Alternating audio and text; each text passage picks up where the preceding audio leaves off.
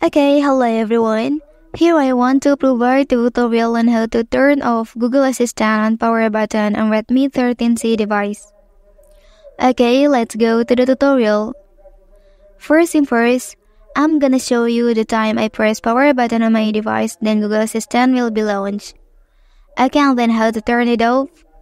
Well, here you can open settings menu on your device. Okay, after that you can type Google Assistant in the search field. And then you can select this one. Okay, and then you can turn it off by pressing this button. Well, that's the tutorial on how to turn off Google Assistant on power button on Redmi 13C device.